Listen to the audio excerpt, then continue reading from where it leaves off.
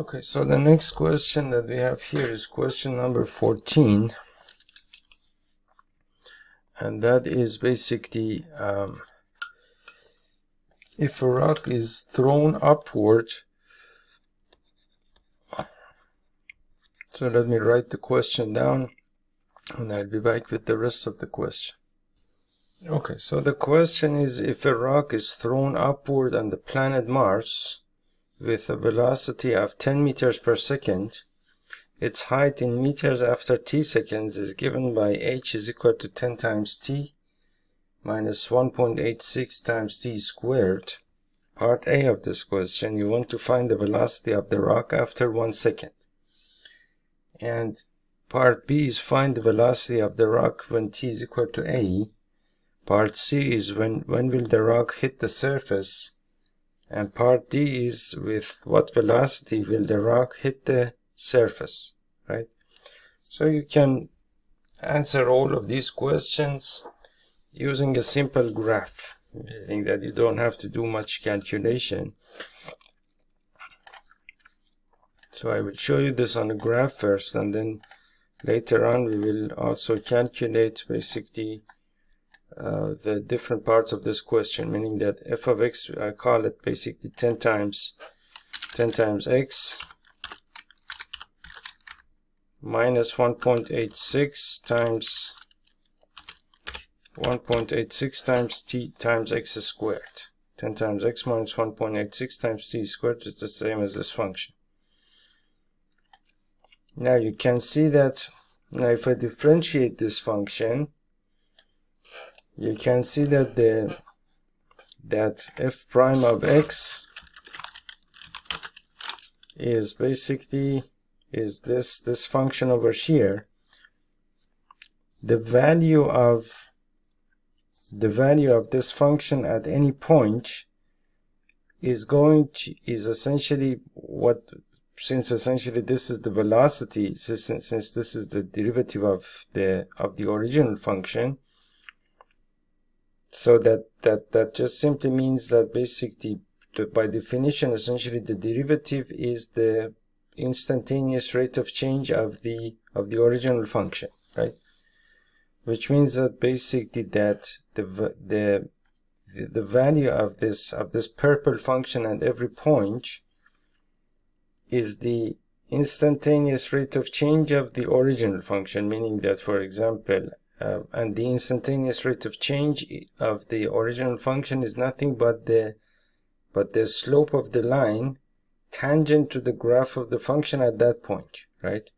Meaning that, for example, at this point over here, if I draw a line tangent to the graph of the function, call it y is equal to m times x, for example, right?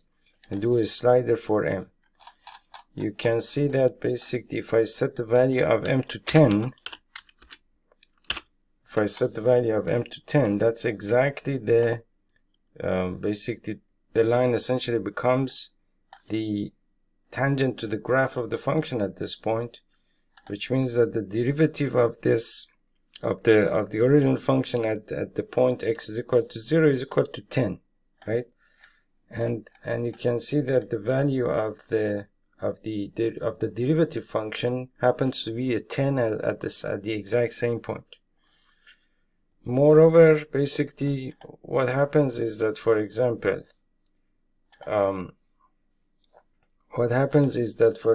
at this point x is equal to 2.688, the function essentially is at a maximum. At the maximum, basically you can draw a line tangent to the graph of the function in this manner. You could say that x, essentially y minus y1, which is 2.13.4441, or let me just write a general equation for this function. So I'm going to write it as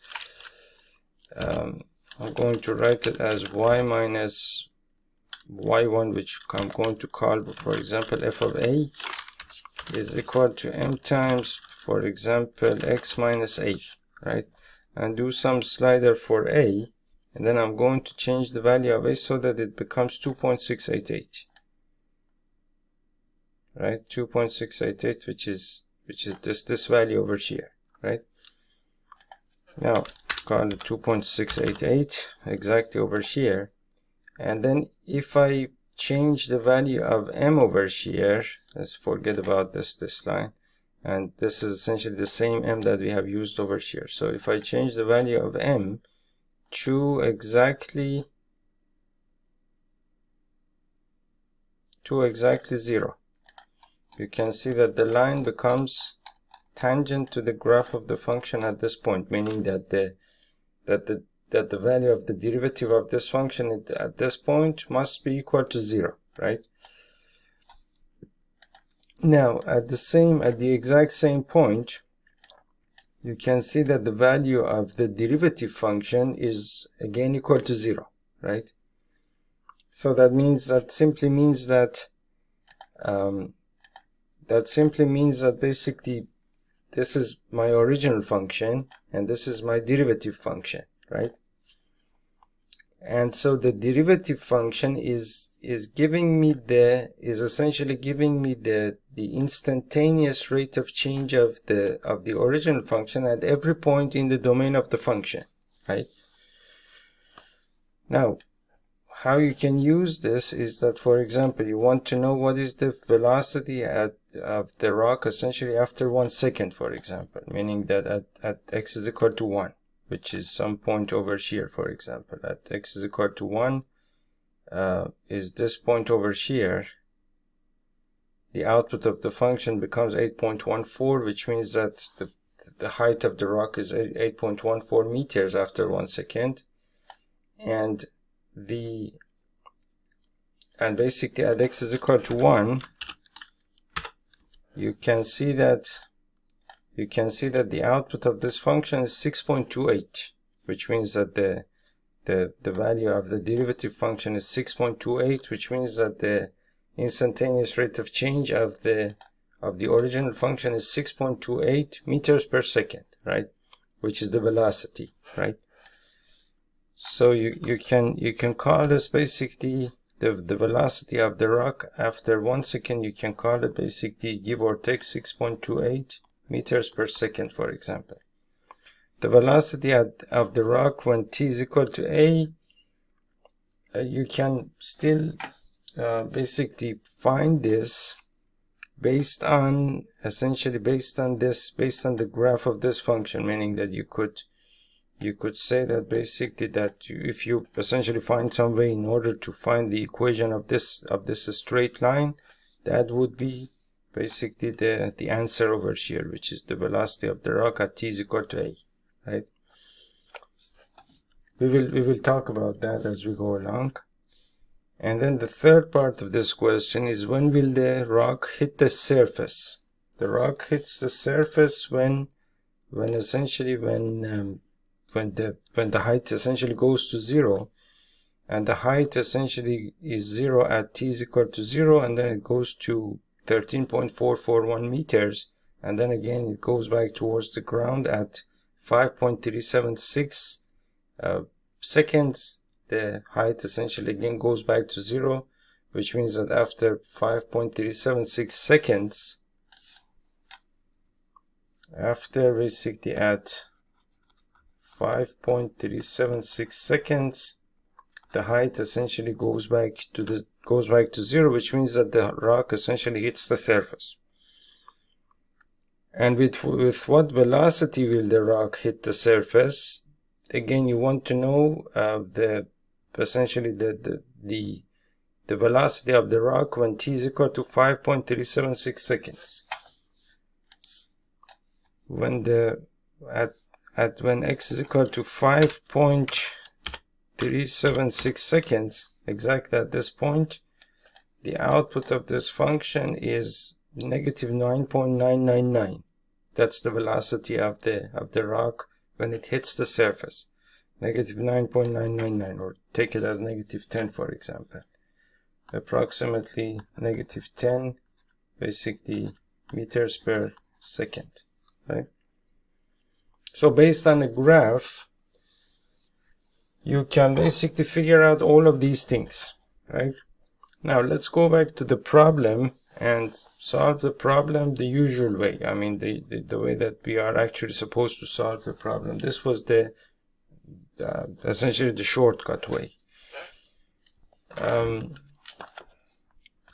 So you want to find the velocity of the rock after 1 second, right?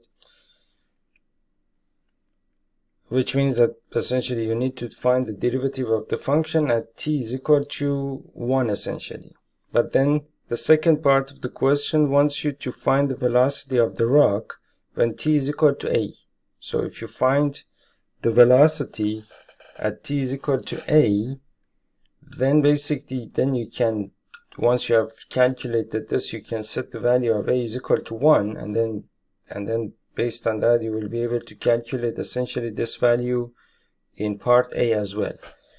Which means that basically I'm going to say that basically, for example, h of t is equal to, for example, 10 times t minus 1.86 times t squared, and I want to calculate essentially the derivative of this function, which is h prime of t, right? And I want to calculate it at the point a, so that becomes h prime of a essentially, right? So h prime of a, since I know that basically that f prime of a is the same thing as the limit of f of a plus h minus f of a over h as h approaches 0, I can write this as basically as the limit of basically h of a plus h, lowercase h, minus basically h of a minus h of a over basically h as h approaches 0, right? And then you need to calculate this, meaning that you know that basically you need to calculate h of a plus h, which would be basically h of a plus h would be the same thing as basically 10 times a plus h minus 1.86 times a plus h all squared, right? Based on this relationship, which would be the same thing as 10 times a plus 10 times h minus basically 1.86 times basically a squared plus 2 times ah plus h squared, right? Which would be the same thing as 10 times a plus 10 times h minus 1.86 times a squared. 1.86 times 2 is the same thing as 12, 1, 16, 17, 1, and 3.72.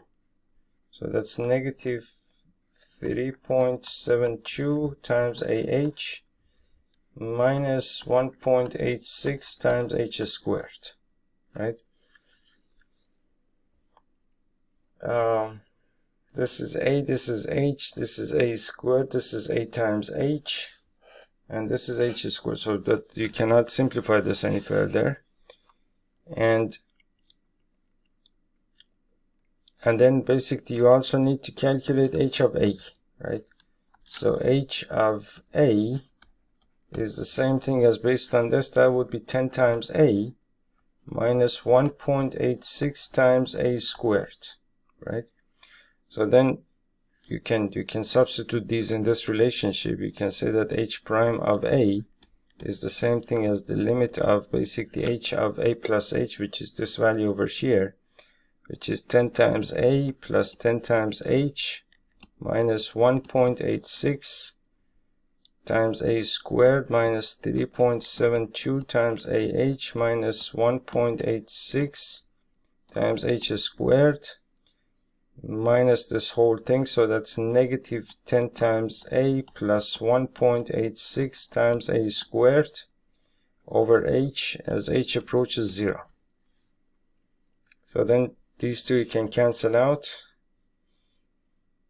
These two you can cancel out. So this becomes the limit of basically 10 times H minus 3.72 times AH minus 1.86 times H squared over H as H approaches 0. Right? Next, what you can do is that you can write this as the limit of, and then in the numerator take an H out, H times 10 minus 3.72 times A minus 1.86 times H over H as H approaches 0, and then cancel these two out. So as H approaches 0, this becomes basically 10 minus 3.72 times A. So this tells us that basically M, or essentially F prime of, or H prime of A, H prime of A is the same thing as 10 minus 3.72 times A, right? Now, what we wanted to calculate here was the velocity of the rock after 1 second, right? So then I can set the value of A as 1 essentially, meaning that H prime of, so over here I can say that the velocity of the rock after 1 second would be the same thing as H prime of 1. H prime of 1, which would be the same thing as 10 minus 3.72 times 1, which is 3.72, and 10 minus 3.72 is the same thing as basically 0, 10, 9, and 9 and 10. This is an 8, this is a 2, and this is a 6.28. 6.28 meters per second, which is the exact value that we have calculated over here, 6.28 meters per second, right? Now, what you want to calculate next is when will the rock hit the surface at, essentially we want to know when the rock will hit the surface. So the rock will hit the surface, so the rock essentially will hit the surface when the height becomes 0.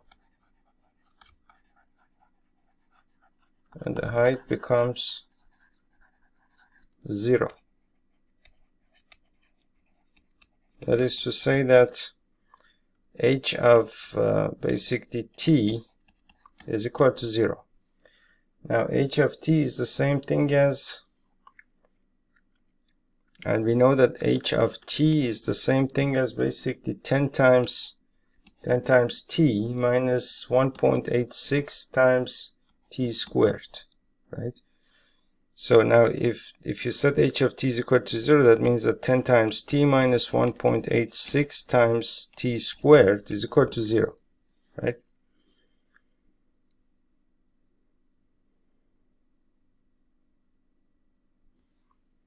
So if I take a T out here, I have T times 10 minus 1.86 times T is equal to 0. That means that either T is equal to 0 or 10 minus 1.86 times T is equal to 0. So T is equal to 0 is of course correct, and that is essentially this point over here, when essentially when at T is equal to 0, the rock is at the surface of the planet essentially, right? So then this is not what we are looking for. We are looking for this, so that's negative 1.86 times T is equal to negative 10, which means that 1.86 times T is equal to 10, which means that T is equal to 10 over basically 1.86 in seconds, and 10 over 1.86 is the same thing as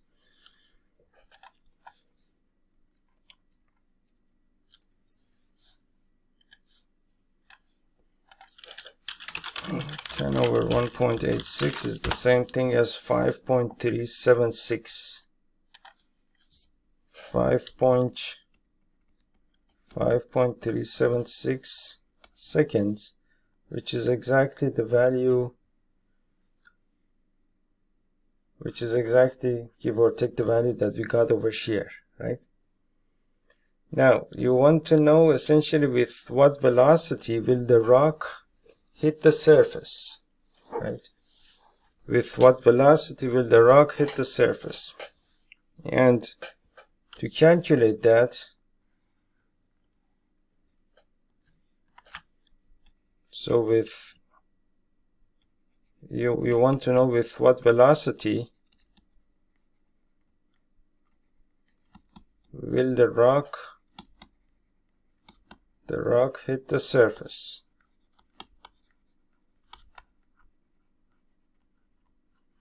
What this means is that when the rock hit the surface, essentially what that means is that when the rock hits the surface, what is the velocity? And the rock essentially hits the surface at 5.376 seconds, which means that you can rephrase this question as at t is equal to 5.376 seconds, what is the velocity?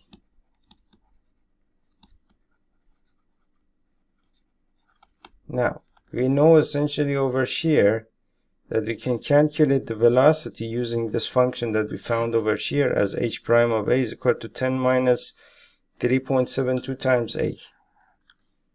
H prime of a is equal to 10 minus 3.72 times a. Now set a is equal to 5.376, and we have basically h of 5.376 is the same thing as 10 minus 3.72 times basically 5.376, which is supposed to be a very large negative value, not a very large negative, but a negative value, which is to say that basically this is 10 minus 3.72 times 5.376, negative 9.99872, right? So this is negative 9.99872, and this is a velocity, so that's meters per second, which is exactly the value that we got, negative 10 meters per second, right? So this type of question, you can of course take a look at the graph and basically solve the problem that way, or you can do essentially calculation this way and solve the problem. In any case, essentially, of course, you will come up with the exact same solution.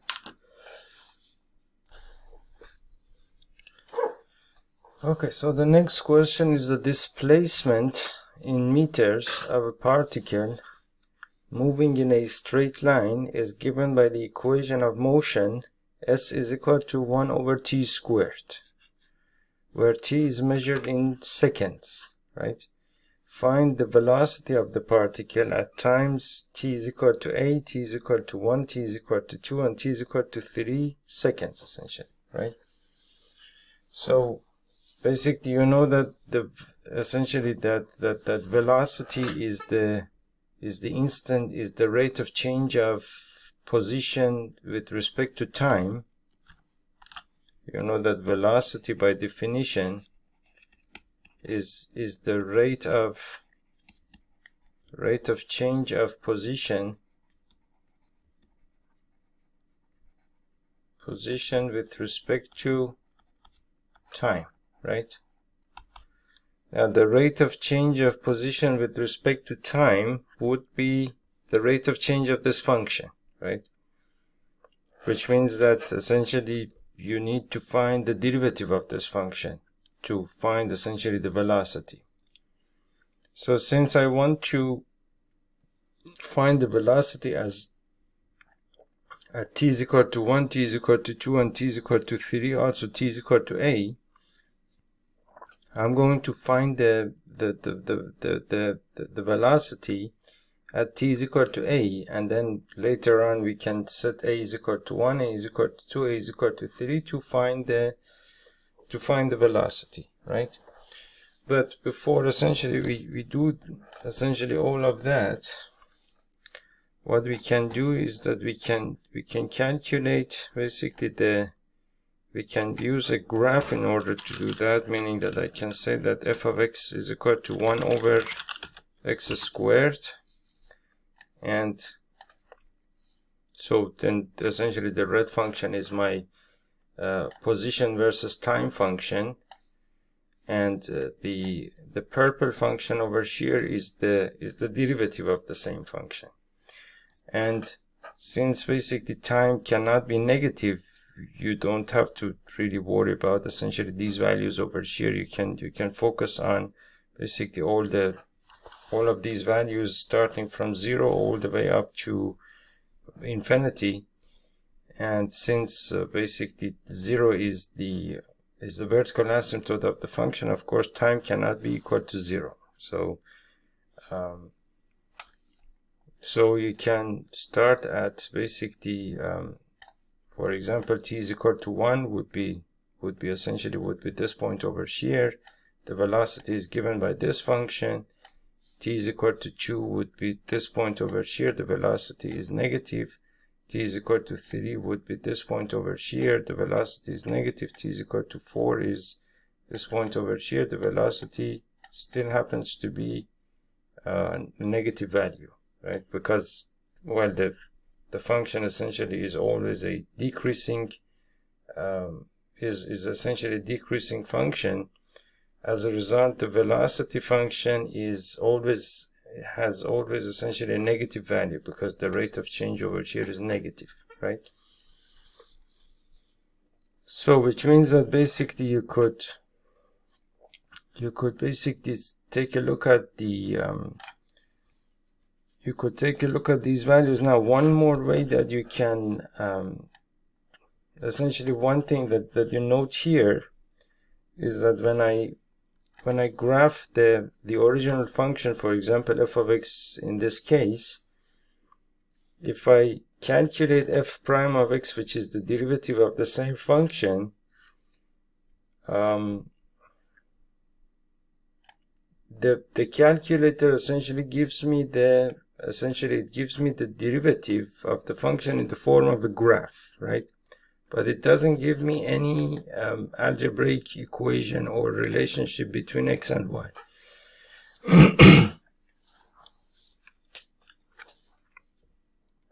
And so essentially this calculator does not give you a relationship for the derivative function. If you have to basically, if you need to find the derivative function, you could go to geogebra.org and take a look at the calculator suite, and basically graph your function over there, which is, for example, f of x is equal to, for example, 1 over x squared, right? So this is essentially your function. Now this calculator, when it calculates the derivative for you, and also gives you a relationship for that derivative, meaning that if you calculate basically, if you calculate over here f prime of x, you can see that it tells you that the relationship for the derivative function is negative 2 over x squared plus 1. So negative 2 over x squared plus 1, if I graph this function over here, negative 2 over x squared plus 1, of course sometimes it does make mistakes. Actually it's supposed to be x cubed, right? So this, as you can see, it's written negative 2 over x cubed. So in the beginning it was x squared plus 1. So then you can see that I can read the function from here, meaning that GeoGebra actually gives me the graph of the function. And then if I graph it over here, you can see that this is the exact same function as the derivative function that Desmos has graphed over here. So it's exactly the exact same function, right?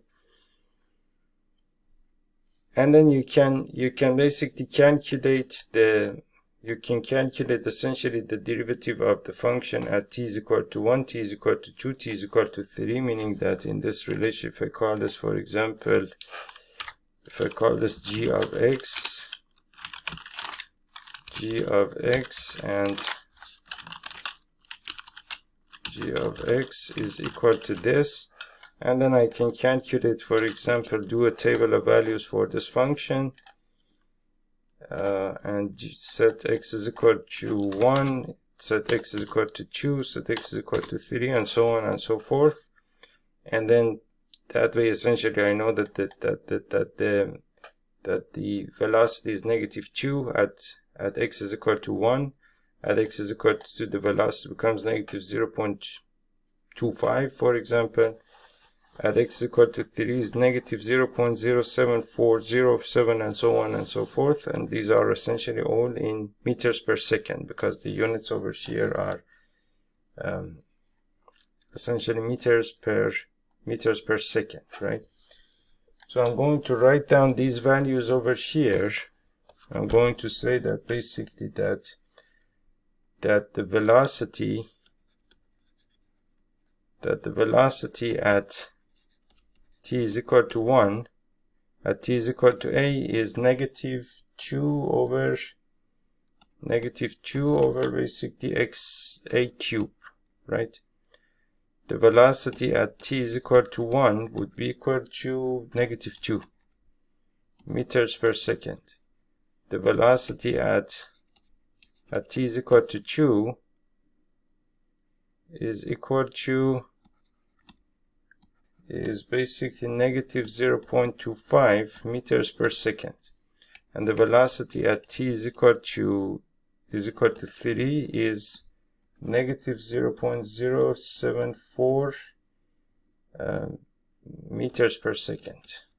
So this is based on the calculator, right? Now we can calculate the same thing, meaning that we can find essentially the velocity of the function. The function is s is equal to 1 over t squared.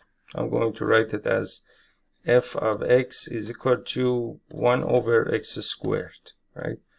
And then I will find the derivative of this function at a, meaning I will calculate f prime of a, which is the limit of basically f of a plus h minus f of a over h as h approaches 0, right? Now you can see that basically f of a plus h would be the same thing as 1 over a plus h raised to the second power, which would be the same thing as basically 1 over a squared plus 2 times ah plus h squared. And f of a would be 1 over a squared, right? So this would be the same thing as the limit of f of a plus h, which is this value over here, 1 over basically a squared plus 2 times ah plus h squared, minus f of a, which is 1 over a squared over h as h approaches 0, right?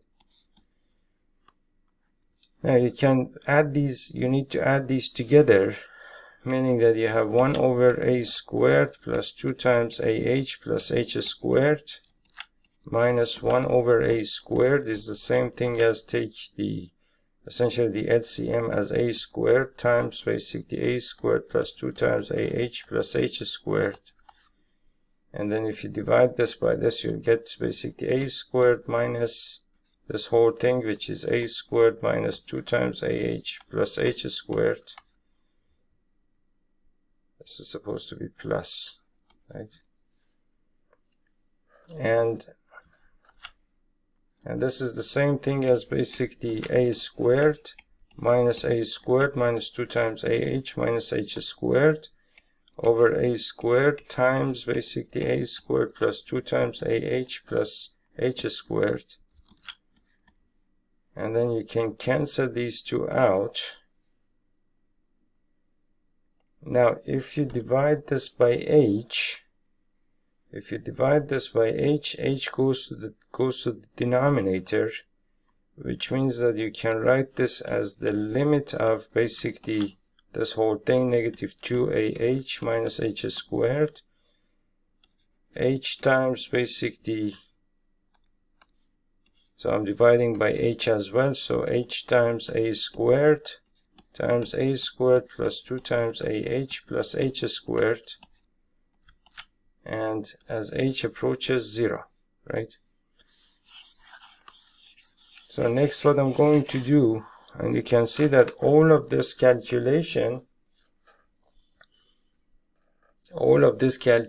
the calculator is doing in a split second, meaning that it's really powerful tool.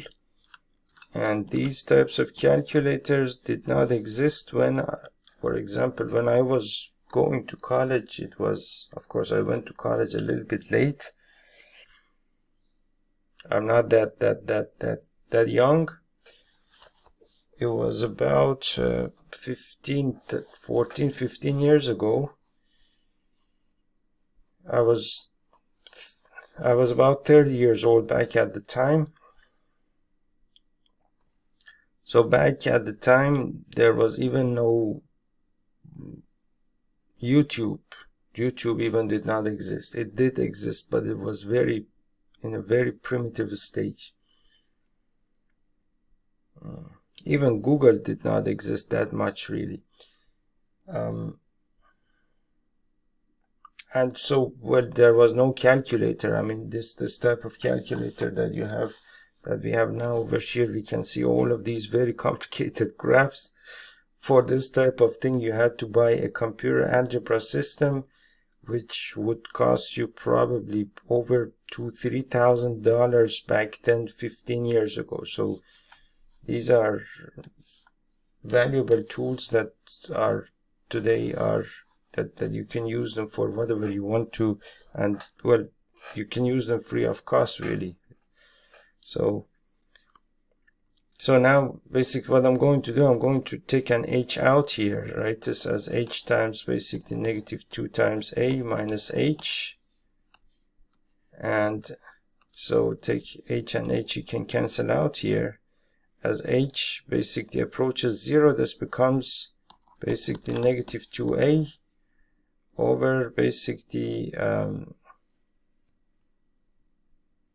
and then as h goes to 0, this becomes 0, this becomes 0, this becomes a squared times a squared, and then you can cancel these two out, this becomes a, so this becomes negative 2 over a cube, right? So that means that basically f prime of a is equal to negative 2 over a cube, which is the value that negative 2 over a cube, which is the value that we got over here, right? Now you can, what you could do is that you can basically find now the velocity at t is equal to 1. At t is equal to 1, f prime of, so this is the same thing as f prime of, this is the same thing as f prime of a, essentially. So at t is, or at x is equal to 1, let's say, and now that we have called everything x and y, and f of x at x is equal to 1, f prime of 1 is equal to negative 2 over 1 cube, which is negative 2, that's negative 2 meters per second. At x is equal to 2, then f prime of 2 would be equal to, well, negative 2 over 2 cube is equal to 8, 2 eighths is equal to 1/4, that's negative 1/4 meters per second, which is the same thing as negative 0.25 meters per second, which is the same thing that we got over here. And when x is equal to 3, then f prime of 3 is the same thing as basically negative 2 over 3 cube is equal to 27 meters per second, which is the same thing as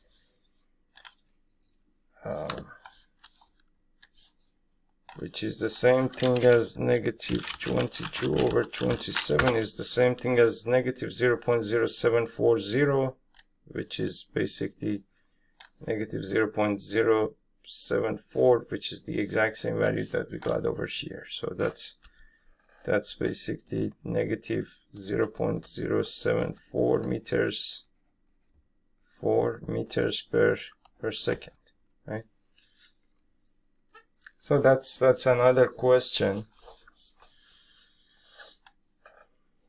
Okay, so now let's see what is the next. This was question number 15. Number 16, let me write down the question. Okay, so the next question that we have is the displacement in meters of a particle moving in a straight line is given by s is equal to t squared minus 8 times c plus 18, t measured in seconds, right? First, you want to find the average velocity over each time interval, which goes from basically 3 to 4. These are closed intervals. 3 to 4, 3.5 to 4, 4 to 5, and 4 to 4.5, right?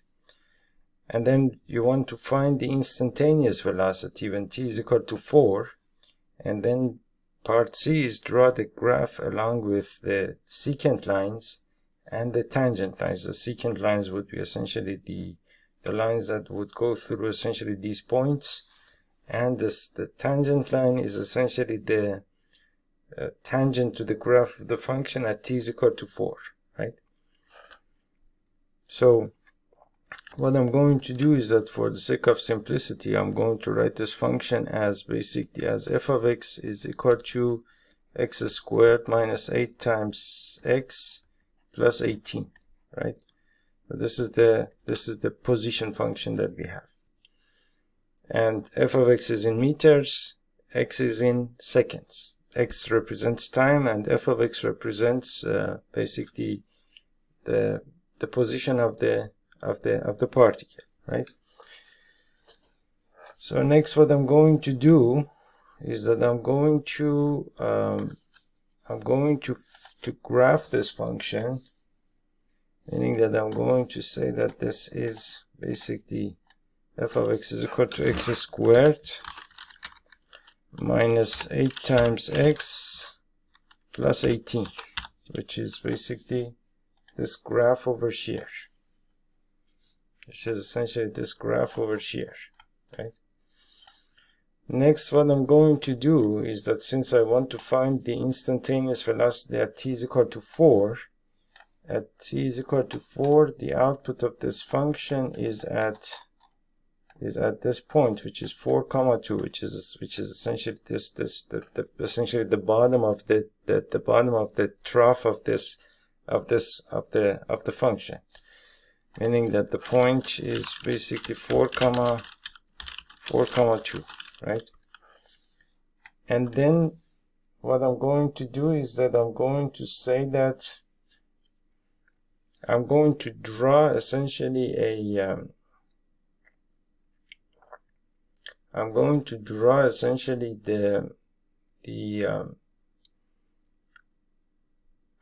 find essentially the secant line, since I want to basically, and you can see that of course at the bottom of the trough over here, if you draw a line tangent to the graph of this function, the slope of the line would be equal to 0, because it's the bottom of the trough of the function. And at this point, since it's a minimum, the rate of change over here is equal to 0, which means that if I write, for example, y minus y1, which is 2, essentially in this case, this point is 4, 2, is equal to m times x minus 4. And if I set the value to set the value to essentially to 0, you can see that the line is exactly tangent to the graph of the function at this point, as you can see. If I keep zooming in, you can see that basically that essentially, if you zoom in basically into this area of the graph, that essentially the slope of this line, which happens to be essentially a 0, is exactly the same as the slope of the graph at this point, right? Next, basically what I'm going to do is that I'm going to essentially define a point A and f of A on the graph of this function, right? And then if I do a for now we can forget about this. For now, basically what I'm going to do is that I'm going to, for example, if I draw a line between essentially this point over here and this point over here, that would look like, for example, the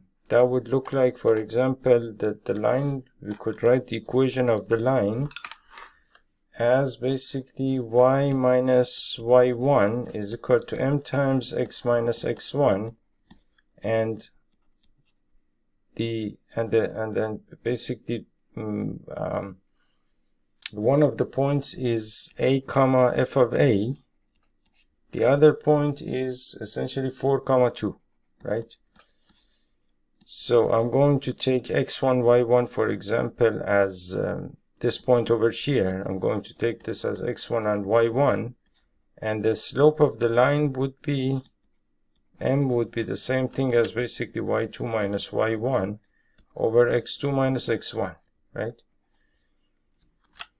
Which means that basically m would be equal to basically y2 minus y1, so you can write it as 2 minus f of a over 4 minus a.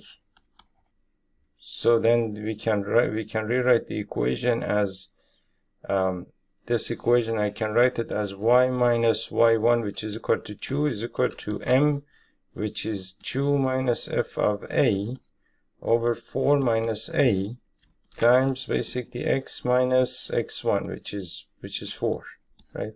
So if I draw this graph over here, this would go through essentially.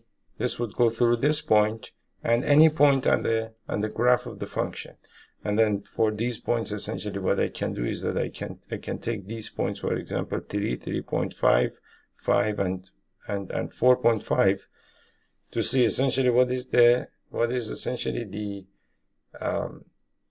the slope of those lines. And then what I'm going to do in order to make this simple, I'm going to define some variable, for example s, and say that s is the same thing as 2 minus f of a over, for example, 4 minus a, and then rewrite this equation as y minus 2 is the same thing as s times x minus 4, for example, and write the equation that way, so that I can always see what is the value of this slope over here, right? So then so then what I'm going to do is that I'm going to rewrite to write the equation as y minus 2, as y minus 2 is equal to, for example, s times x minus 4, and the value of s, I'm going to say that s is the same thing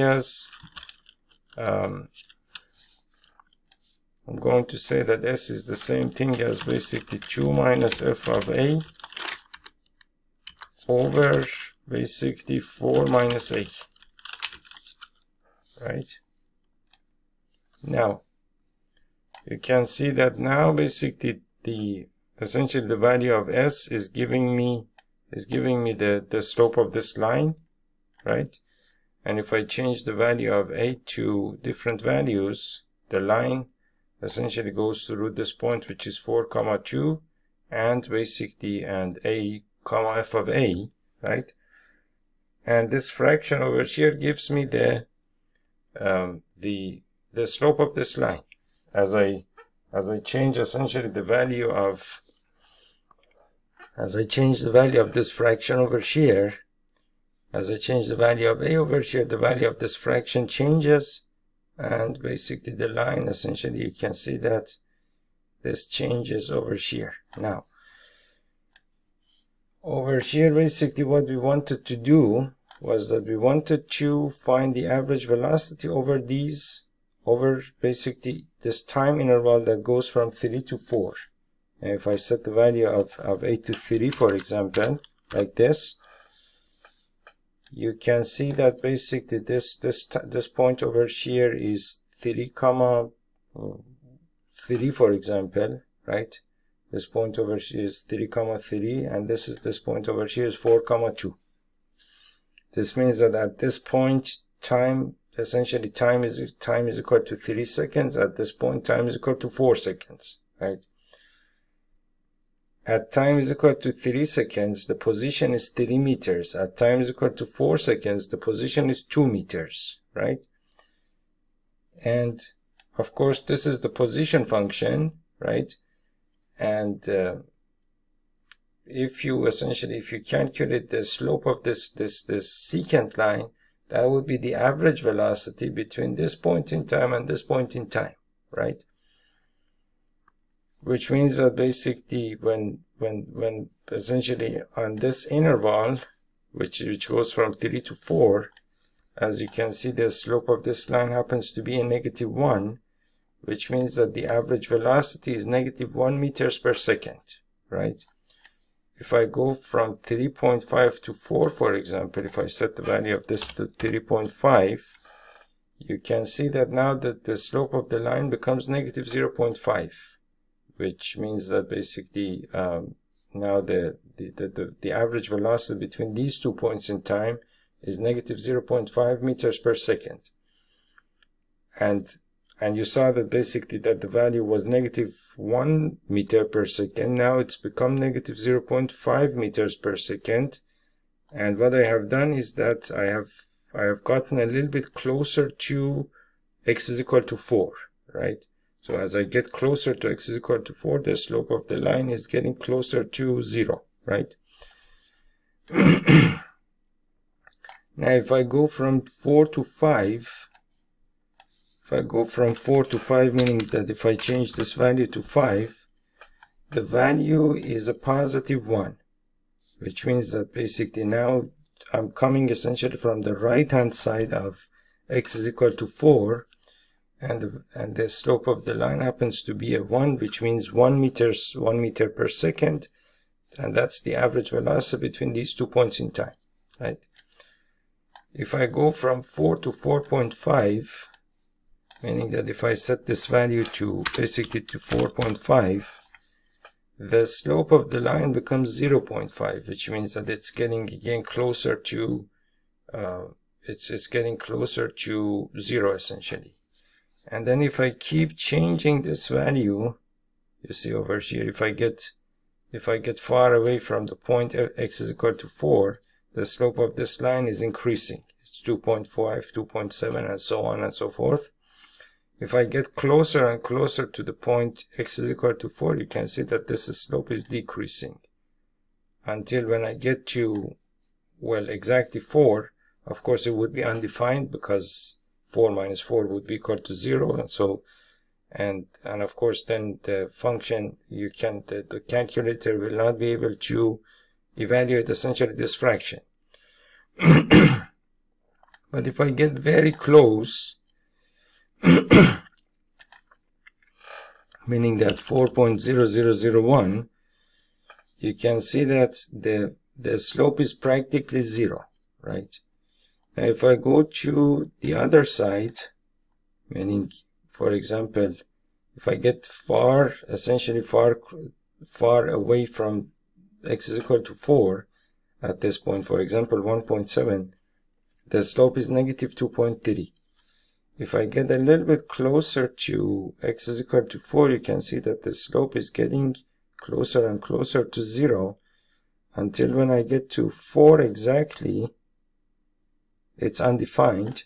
But if I get very close, meaning 3 point, for example 9999, then basically the slope becomes basically, if I get very close like this, for example, then the slope becomes practically 0, right? So this is essentially the exact basically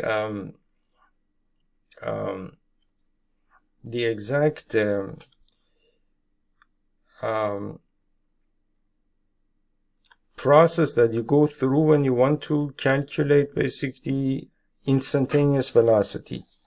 So this is essentially this fraction over here is average velocity, which is, well, s is equal to basically this fraction, and this fraction is average velocity because of the fact that basically this is one point on the graph of the function, and then this is another point on the graph of the function. So what I'm doing over here is that I'm saying that, for example, at this point, for example, at x is equal to 4, the output of the function happens to be 2, for example. At this input a, which happens to be 5.3, there is some output for the function which we can call f of a. So essentially 2 minus f of a is the difference in essentially is the difference in the output of the function, and 4 minus a is the difference in the input of the function. And so basically what this means is that I'm just simply calculating the slope of this line that goes through those 2 points, which is a secant line, which means that it's the value of the average velocity between these 2 points, right? Now, this is the exact same thing. This is the exact same thing that we do over here. So if you have a function over here, for example, call it f, and if this is x and this is y, for example, then if you call this point a, and if you call this point, for example, a plus h, so this output would be f of a plus h, and this output would be basically f of a. So when I want to calculate the average velocity for this function, I take essentially I draw essentially a line between these 2 points, this point over here and this point over here, and then I calculate the slope of this line, which is the rise over the run, right? So the rise over run for this function would be the same thing as basically f of a plus h minus f of a over basically a plus h minus a, which would be the same thing as basically f of a plus h minus f of a over h, right? So this is essentially this fraction over here. This is nothing but average velocity. Average velocity in the interval, or on the interval that goes from a to a plus h, right? And you saw that basically that what we used to do was that we said that we could essentially this value, this distance h, we could make it a little bit smaller, meaning that this point we could get a little bit closer to a essentially. So getting a little bit closer to a, we do it essentially using the limit, meaning that we take essentially the exact same fraction over here, which is f of a plus h minus f of a over h, and we give it to the limit, and we take the limit as h approaches 0. As h approaches 0, that means that basically a plus h is getting closer and closer to a essentially, right? Which means that basically that the process that I'm going through here, meaning that changing the value of a here, getting closer and closer to basically to this point over here, I'm calculating essentially I'm calculating average velocities as basically as the value of h is getting smaller and smaller, right? So you can see that as I get closer and closer to a, the value of this average velocity is getting closer and closer to 0. From the other side, the same thing is essentially happening. As I get closer and closer to x is equal to 4, you can see that this value is getting closer and closer to 0, right? And so in the limiting process, you can say that essentially the instantaneous velocity of the particle at x is equal to 4 is 0 meters per second, because of the fact that it's just simply at the bottom of this trough over here. It's just simply at the bottom of this trough, and at the bottom of the trough the function is not changing, the rate of change is 0, so basically then the average velocity, the instantaneous velocity becomes 0, right? So so that's about understanding the question.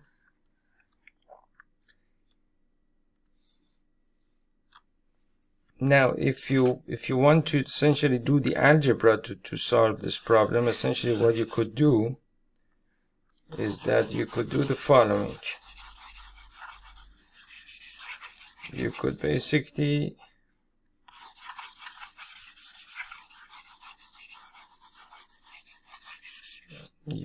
essentially, what you need to do is that you need to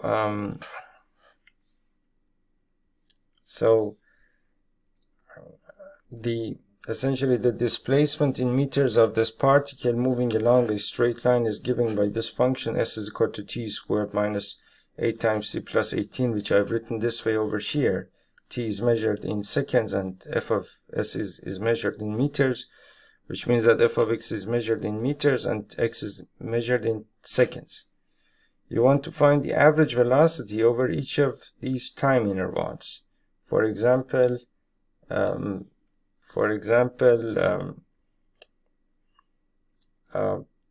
4, for example, right?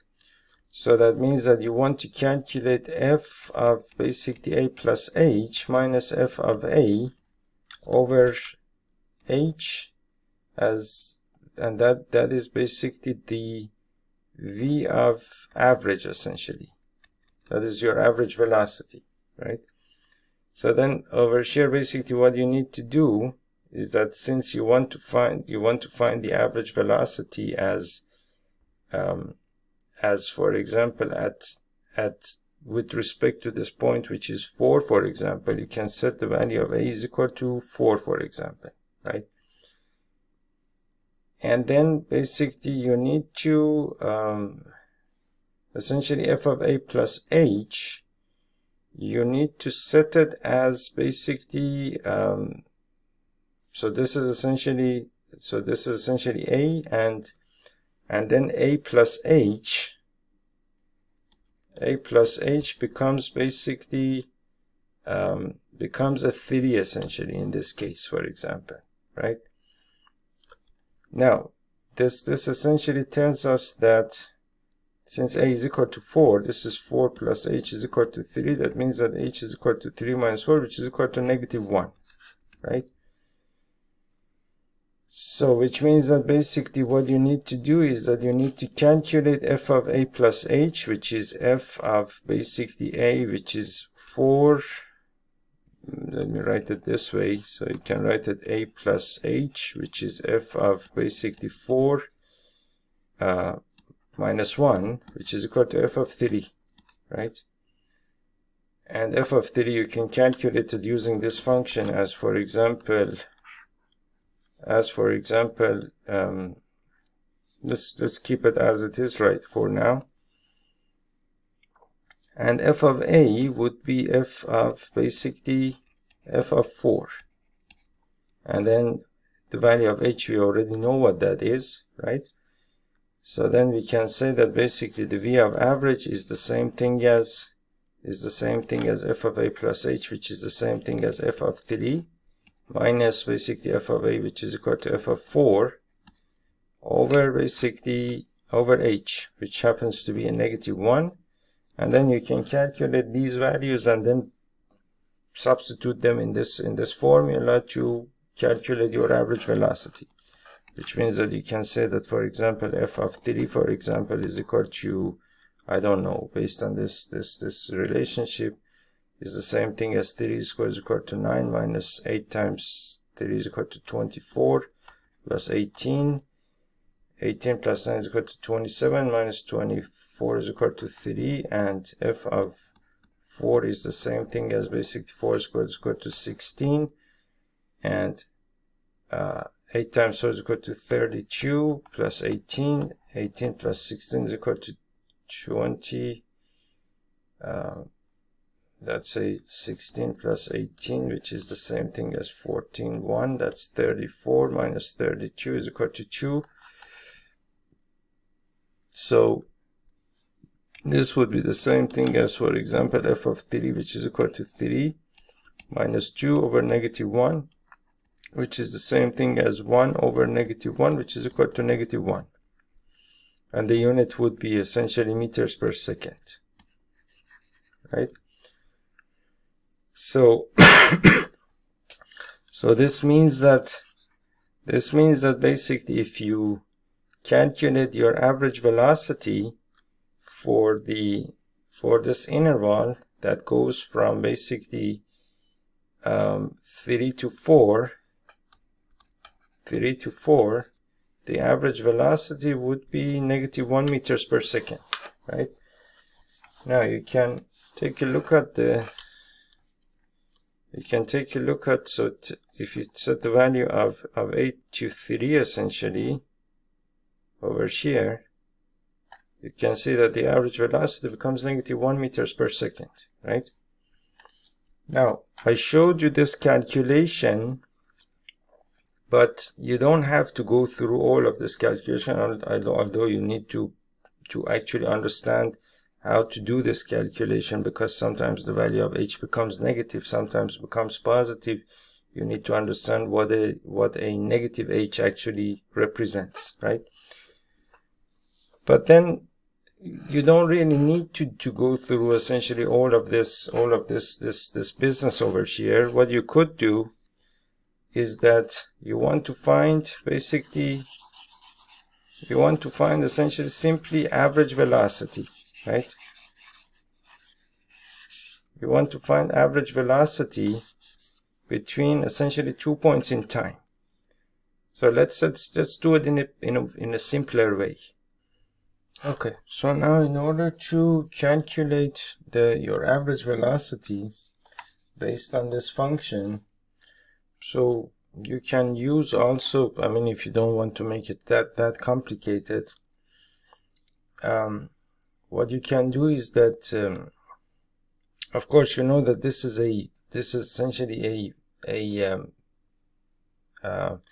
this function is essentially a position versus time function, right? So which means that essentially, now let's say that, for example, your function is for example something like this, and this axis over here is position, and this is time, for example, right? Now average velocity by definition is the same thing as basically the change in position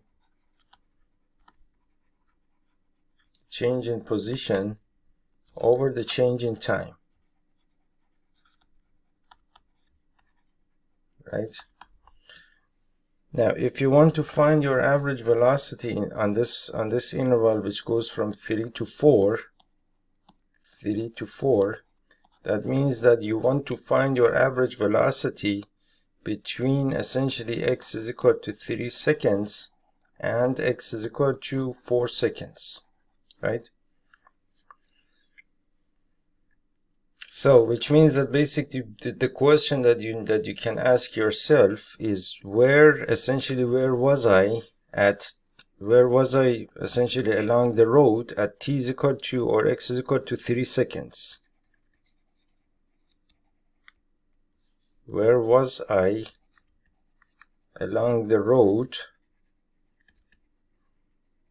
Meaning, in other words, what was my position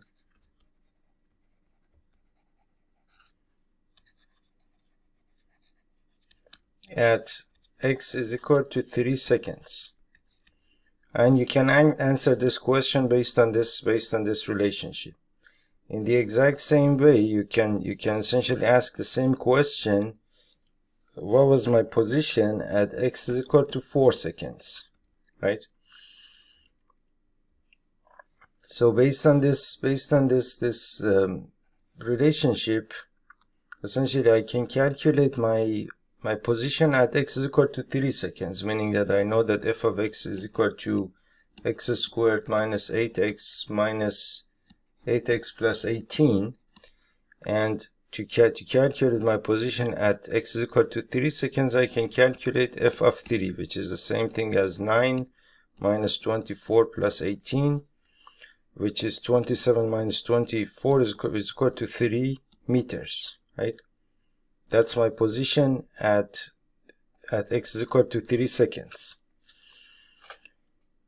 And my position when x is equal to 4 seconds, that would be f of 4, which would be the same thing as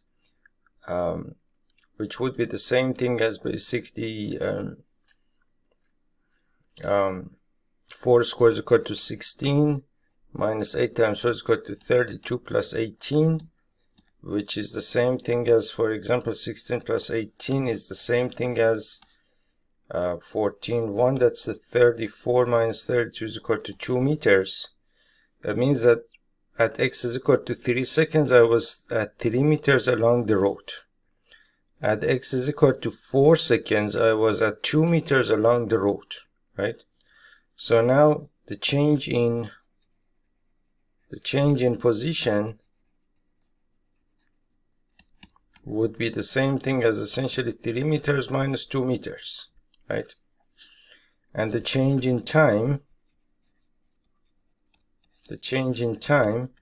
would be basically 3 seconds, 4 seconds minus 3 seconds,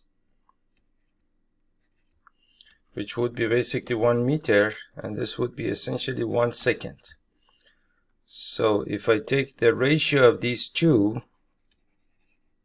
average velocity would be essentially the ratio of the change in position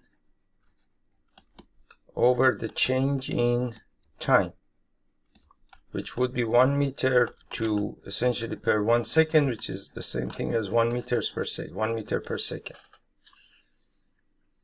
So this is the meaning of average velocity, and then in the exact same way you can calculate all of these average velocities, right? And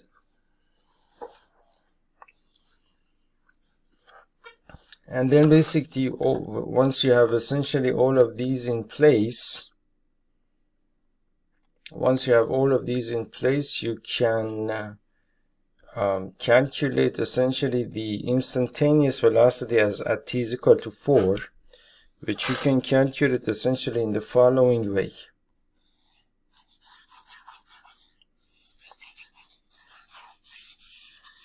The instantaneous velocity at t is equal to 4.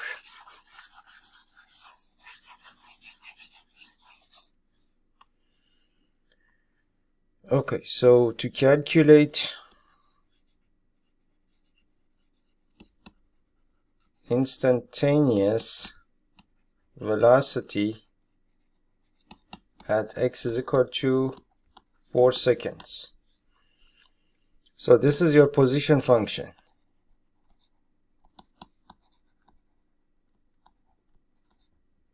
Right?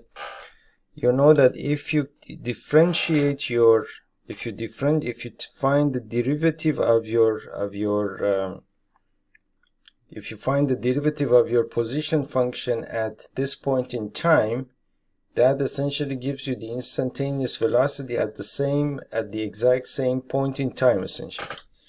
Which means that basically f prime of a would be the same thing as the limit of basically f of a plus h minus f of a over h as h approaches 0, right? Now a is equal to 4, that means that I want to find f prime of 4 essentially, which is the limit of basically f of 4 plus h minus f of 4 over h as h approaches 0, right? Now the way that I can calculate this is that, of course, I need to calculate essentially all of these based on my function, right? So f of, for example, f of 4 plus h would be the same thing as basically 4 plus h raised to the second power minus 8 times 4 plus h plus 18, which would be the same thing as 16 plus 8 times h plus h squared minus 32 minus 8 times h plus 18,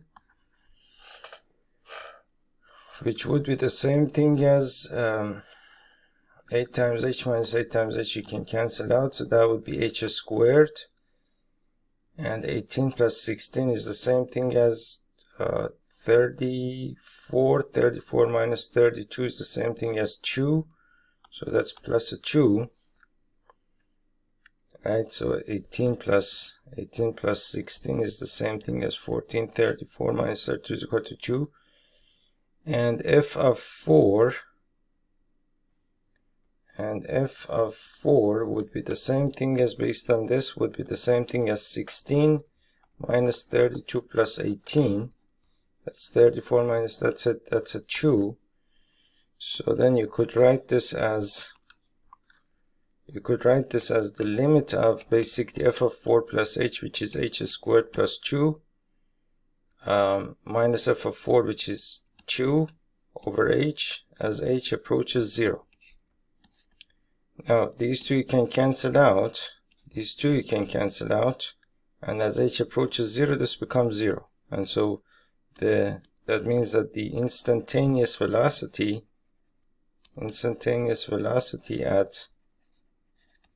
at x is equal to 4 seconds is equal to 0 meters per second, which is exactly this point over here, 4,2, right? Now let's graph essentially all of these secant lines and tangent lines and so on and so forth. To graph the secant lines, I will do a couple of them for you.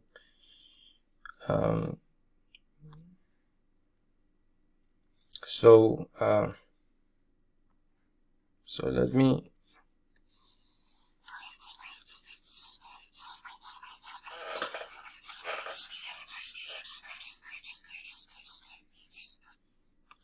now to graph essentially to graph the secant lines. So you have essentially one secant line that goes from basically 3 to 4 essentially, that we can draw, and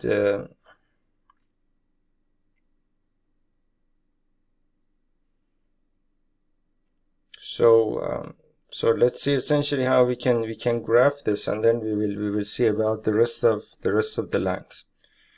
So when we want to essentially graph the secant line that basically calculates, graph the secant line that represents average velocity average velocity on this interval over here. That means that basically one end of this interval is x is equal to 3 and the other end of the interval is x is equal to 4, right?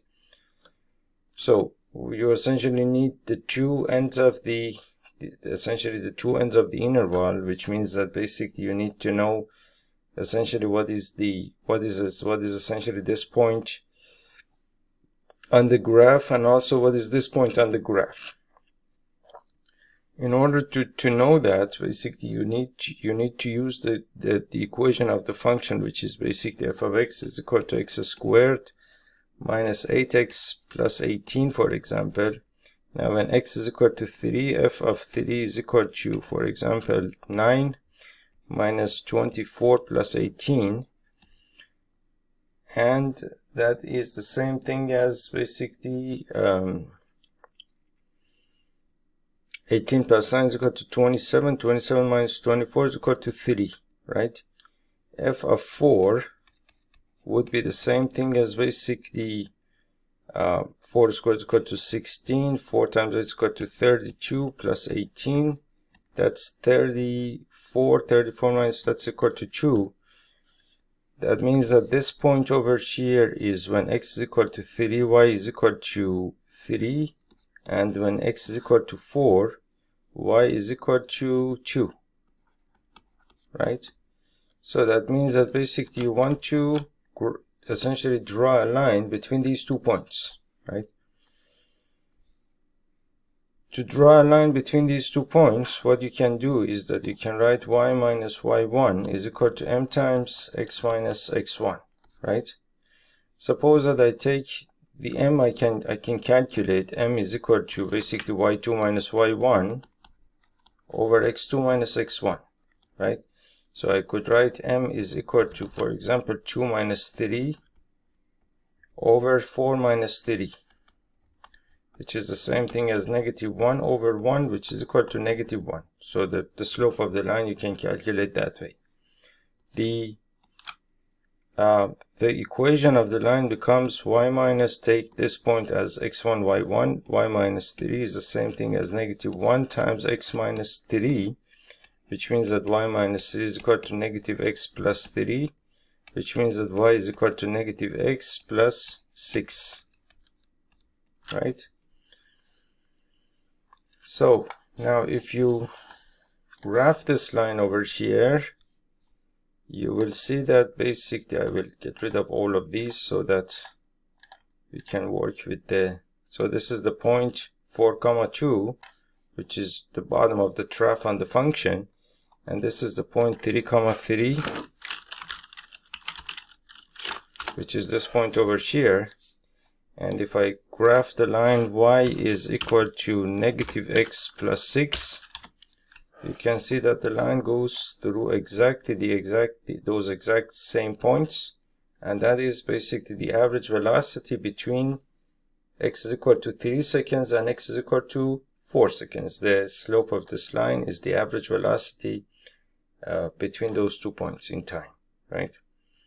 And then in the exact same way you can basically find the average velocity. You can find basically the you can essentially draw the graph of this, the graph of this, the line going through these 2 points or these 2 points or these 2 points, and the tangent line would be the line going through this point, which, since you know that the slope over here is equal to 0, you can write y is equal to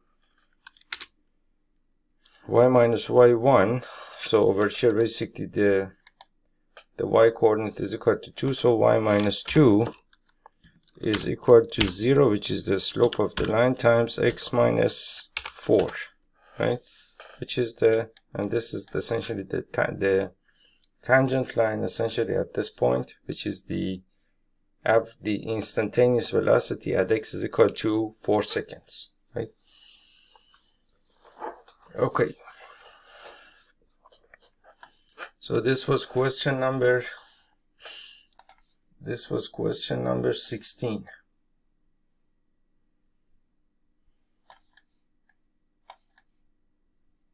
In the next video, we will talk about question number 17. Thank you.